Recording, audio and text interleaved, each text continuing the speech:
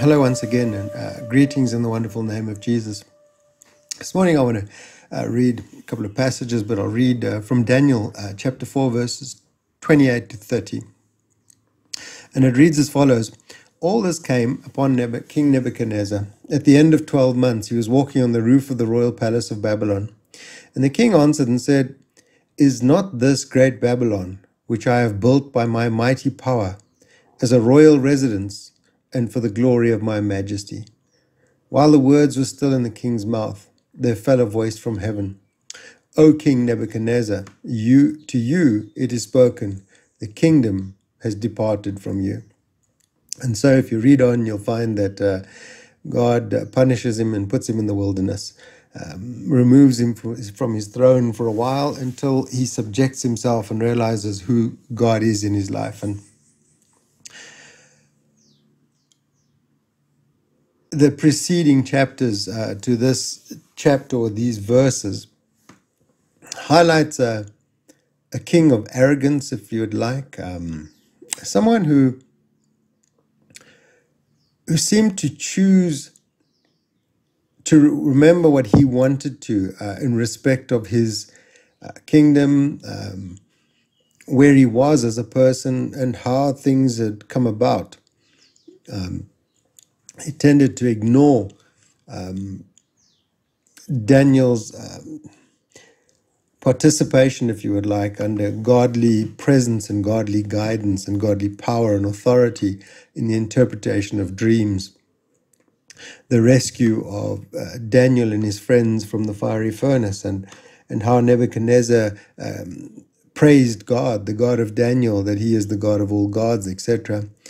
And so we find Nebuchadnezzar being arrogant, presumptuous about how great he is and who he is. In fact, to the point that he, selectively picks what he likes and dislikes in life. And so often, life is about what we want to see or hear. It's about what uplifts me, what confirms my thoughts. And if I was to think of this in a matter of how put it into context, or put it into perspective for each of us, because it needs to become personal. It's so easy to read it in the Bible and see it just as a story, and never to make something personal. And so often our lives are a reflection of, or what is around us is a reflection of how we think, and what we choose in life. Much like our gardens, I'm a gardener. I enjoy gardening. I enjoy gardening flowers and shrubs and trees, and I do veggie gardening, and I enjoy that. It's a hobby of mine that I love. But my garden will represent those things that I choose to plant in it. Those things that I choose for my pleasure, for my enjoyment. And so often that is with everything we have in life. Our pets that we have, whether they're nice and cuddly and controllable, or they're big and ugly and ferocious, if you want, and not so controllable. They are reflections of who we are and what we're about. We attract to us. We have things around us that represent our character and pleasures, if you would like. And have you ever thought about what is God's pleasure for you? Where has God positioned you? Are you happy or not? A question maybe is, have you repositioned yourself out of the position that God wanted you in? And have you ever thought that what God blessed you with is not for your pleasure, or your like or dislike, but because he had a plan and a purpose, a will for you? I mean, if you think of Daniel, do you think his first choice would have been serving in a foreign palace, serving a foreign king, being subjected to foreign laws, foreign rituals and religions? And I'm sure it would have eaten at him, but he had a way to remain, which we'll have a look at that a little bit later. And I just thinking about these selections in life and how we surround ourselves, I wonder, are our spiritual selections along the same line? What do we choose to see?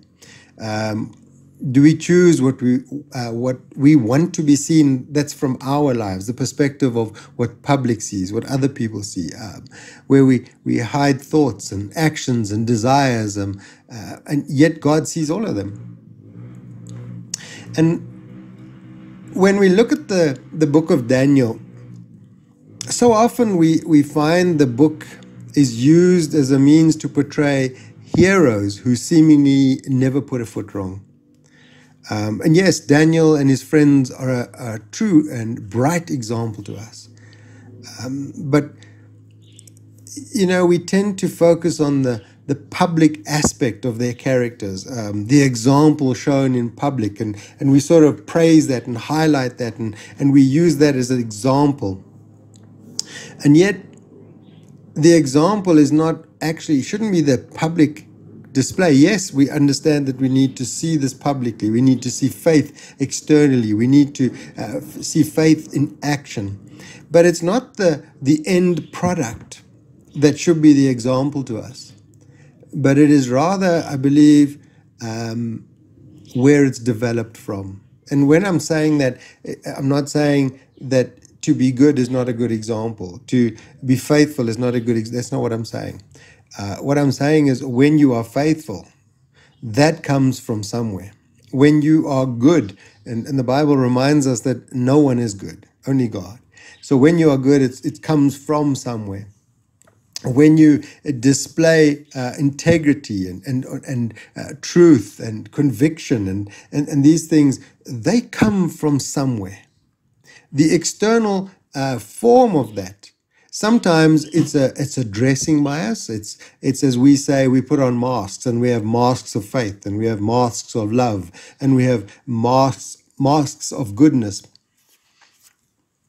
But I'm talking about when God sees that goodness. When we look at Daniel's life and we see things that Daniel and his friends have done through faith, that is built from something far deeper. So that action comes from somewhere far deeper.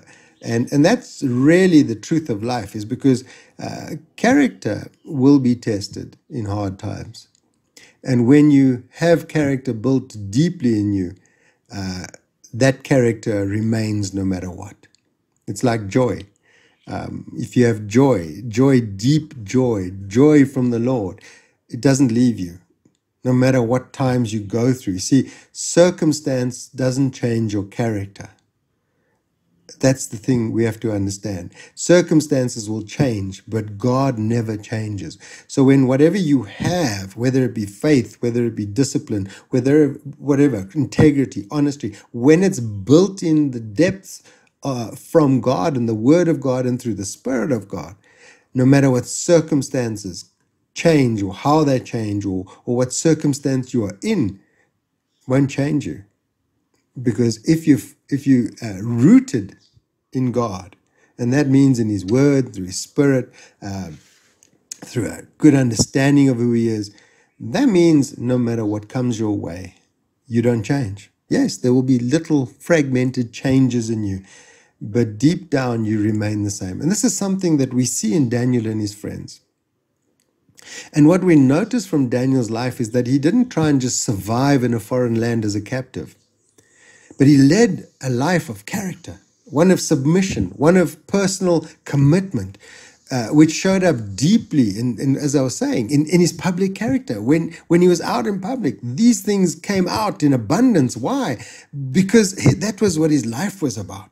And if we were to examine some of those things of his character that made up this strong character of his, I mean, let us just have a look. There's 6 things that we could look at, and I'm sure there's more that you could go and find.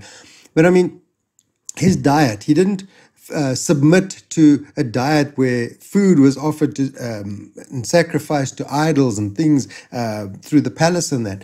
But he chose to eat a food that would glorify God. He chose and trusted God that the food he ate would sustain him.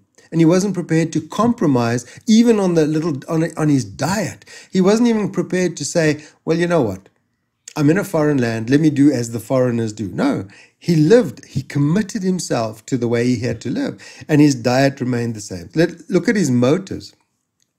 Whenever something happened, whether he interpreted a dream or he came through the fire or whatever, or the lions or whatever happened in Daniel's life, he exalted God. He never took credit for any of his actions or the results thereof. And his motive was therefore then to glorify God. And if I was to ask you this morning, who takes the glory in your life? A third factor we look at is his convictions. He remained, it didn't matter how he was promoted or elevated in the kingdom. It didn't matter what glory came to him, whether he was clothed in royal robes and given authority and money and power. It doesn't matter how he rose through the ranks or popularity. He remained committed to those around him. And that's quite a difficult thing when you're gaining momentum and suddenly you sort of leave your friends or leave things behind, and so your convictions change. His remained the same. He remained the same, and these are things that we need to understand and learn, that as Christians, when God begins to use us or do things through us, remain committed to those who are close to you. The fourth thing we look at is his honesty. He spoke the truth no matter the consequence. He told the king. It didn't matter if he understood, well, this dream, king, is going to put you in the wilderness. This dream is God speaking out against you, and I am now the spokesperson for God. And it didn't matter. He spoke. And if you were to read that, the verses before he proclaimed, the king had to say to him, don't let the dream trouble you. Tell me the meaning of it. Because Daniel was troubled by it. And so but he remained honest. And one of the two last things, or two things that are of great importance, and that is firstly is of discipline. That he disciplined his life in a life of prayer. And this is how his character was built. The discipline of prayer. And his choice was, I pray no matter the consequence. The same as his honesty, he spoke the truth no matter the consequence. And here, the decree was, you won't worship or you won't pray to any other God. Daniel's, listen, this is the number of times I pray, and I pray consistently in this manner. Therefore, I will continue. Why? Because my discipline to my faith, to my God, because I need this. It wasn't a matter of he did it out of a form. He did it out of, like many of us, we go to church, or many of us, we say our nightly prayers because we feel we need to. But he prayed in such a manner. Why? Because he needed God for what God was doing in his life. That was the basis, the founding factor here is that Daniel understood. He wasn't like the king. He wasn't like Nebuchadnezzar, who had arrogance and felt a self-sufficiency and thought that, well, he doesn't need anything. Why? Because look at what's happened in his life. Look what's going on. Look at these things that are happening. Let me show you. Look what God is doing. I don't need to be disciplined. I don't need to. But Daniel had a totally opposite perspective on life. The more time he spent on his knees, the more God did in his life, not only for him, but for others. And that was the key, because although Daniel stayed faithful and disciplined in diet, motives, conviction, honesty, and prayer, it was all for God's glory, not for his own, in everything he did. And the last point I want to just make is that his integrity. He had no interest in worldly temptations. Nothing could buy him. Nothing could change him, especially that which would compromise all the five thoughts that are brought before you. Anything to enact or to change those things, to hamper his motives or his diet or his convictions or his honesty and his discipline, and those things, nobody could buy them. You couldn't offer Daniel anything. And I think that these 6 points are so important for us in the building of character in our lives. And we must remember that when we do these in our quiet time, when no one is looking or we think no one is looking, and we remain true to these aspects of life, then our public life will be like that of Daniel's. And the thing is that Daniel is not a book. I don't believe Daniel will be the last person to want to be portrayed as a hero. Daniel, I believe, would rather be wanting to be portrayed as a person who is submissive and subjective and disciplined, someone who glorified God in everything he did. And I believe that would be the thing, and not the hero factor, not the factor that, oh, wow, Daniel is so great. No, the fact is, where did his character come from? Where did his personal, where did this public character that we all read about and people saw come from?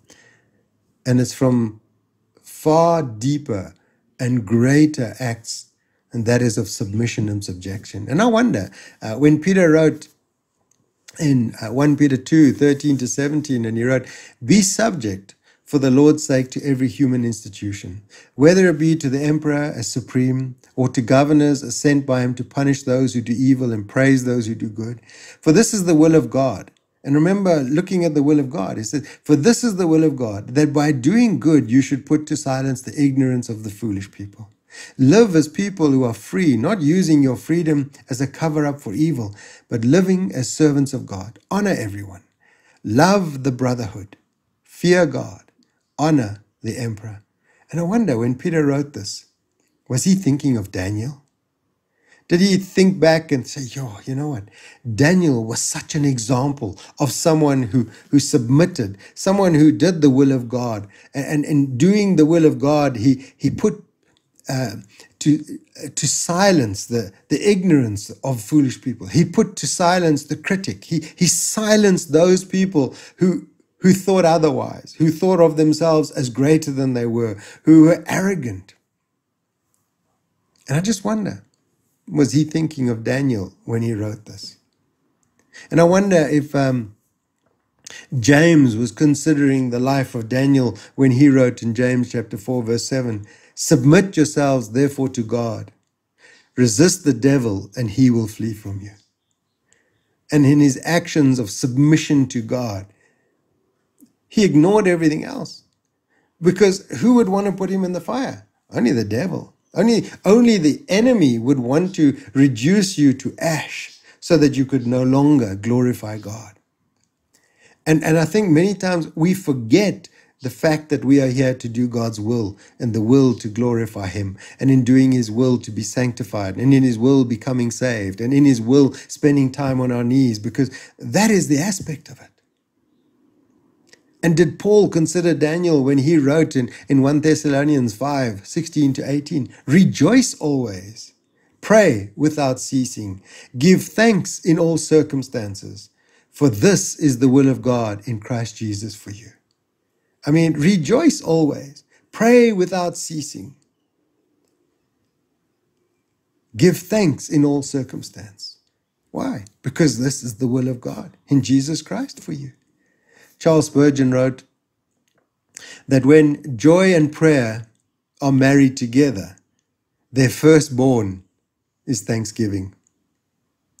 In other words, when we are rejoicing, when we rejoice in who we are in Christ, when we rejoice, when we have a deep-founded joy of who God is in our lives, and we, with prayer, that means supplication. I don't mean just prayers thrown and tossed up in the air, but I mean a genuine prayer like Daniel did, seeking the face of God and the will of God. And when they are married together, their firstborn is thanksgiving. And I just wonder sometimes, are we self-sufficient in the way we think and the way we act? Nebuchadnezzar ignored everything of God. And I wonder if it's not something like where, say we were walking through a field, a wild and unplanted field, a field that just the things of creation grew in them. And we walk through that field and there's different grasses and trees and shrubs and bushes and flowers. And how many of those things would we ignore for the greater? How many of those things, when we'd look through this felt in this bush and as we walked, we'd see beautiful things. We say, oh, that's beautiful. Ignoring all of God's creation around us. In fact, to the point of where we could only see certain things and the rest of God's creation is imperfect, if you would like. It's not as beautiful as those things I see and choose. And how would we liken that to the way Nebuchadnezzar was in his arrogance, where he could only see those things that he wanted to see? It's because he never had a life of prayer. And when I speak about a life of prayer, because we read in Thessalonians that it is God's will. This is God's will, that we pray without ceasing and give thanks in all circumstance. When we don't have a deep relationship with God, we are very selective on what is good and what is bad in life.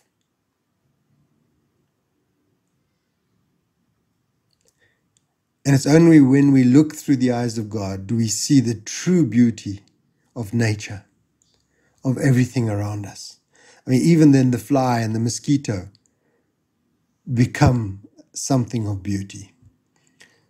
Even the unruly neighbor, the rude colleague, the unthankful boss, through the eyes of God, are seen differently. Time brings perspective.